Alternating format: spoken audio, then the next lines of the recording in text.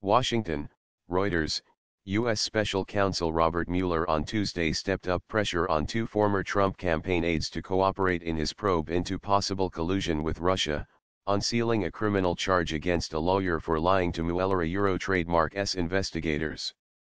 The attorney, Alex van der Zwaan, the son-in-law of one of Russia trademark's richest men, pleaded guilty in U.S. District Court in Washington, D.C., to a charge of lying to the special counsel trademark's office. A U.S. judge set his sentencing for April 3. The case involves work that London-based van der Zwaan, 33, performed in 2012 about Ukraine for Paul Manafort and Rick Gates, senior officials in Donald Trump trademark's 2016 election campaign. The two former aides have been charged with conspiracy to launder money and failure to register as foreign agents in connection with work for a pro-Russia Ukrainian party. The charge against van der Zwaan make no reference to Trump trademark's campaign or the 2016 election. But legal experts said the charge would put more pressure on the former Trump aides to cooperate with Mueller as he looks into whether Russia tried to influence the election in favor of Trump by hacking the emails of leading Democrats and distributing disinformation and propaganda online. Last year, U.S. intelligence agencies found that Russia had meddled in the election and that its goals eventually included aiding Trump, who won a surprise victory over Democrat Hillary Clinton. The lawyer trademark's case appears to underscore the extent of Mueller trademark's probe and of his interpretation of how far and wide he can investigate. On Friday, Mueller charged a Russian propaganda arm and 13 Russian nationals with crimes related to their alleged interference in the election. Manafort, who was Trump trademark's campaign manager for almost 5 months in 2016, and Gates, who was deputy campaign manager, pleaded not guilty last year to Mueller trademark's charges. Lawyer van der Zwaan trademark's father-in-law is Russian billionaire German Khan, the founder of the privately owned Alfa Bank. Khan was recently named on a list of Russian oligarchs close to the Kremlin that was released by the U.S. Treasury Department. Even if van der Zwaan is only cooperating against Paul Manafort, that could be very valuable in the big picture. Prosecutors typically very methodically start with low-level offenders and try to work their way up the chain, said Barbara McQuaid, a former U.S. attorney for the Eastern District of Michigan. My guess is he is cooperating. Boa constrictor trademark.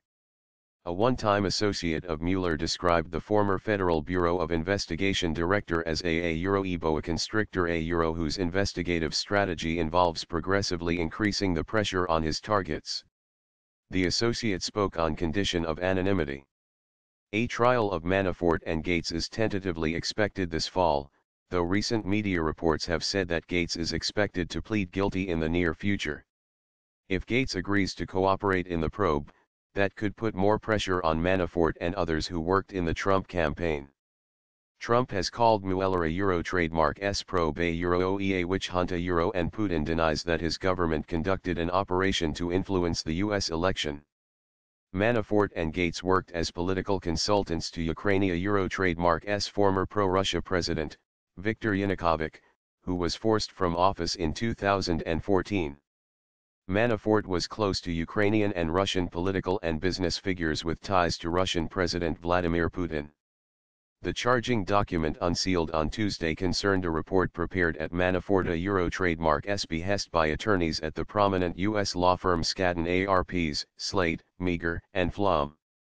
The attorneys included van der Zwaan.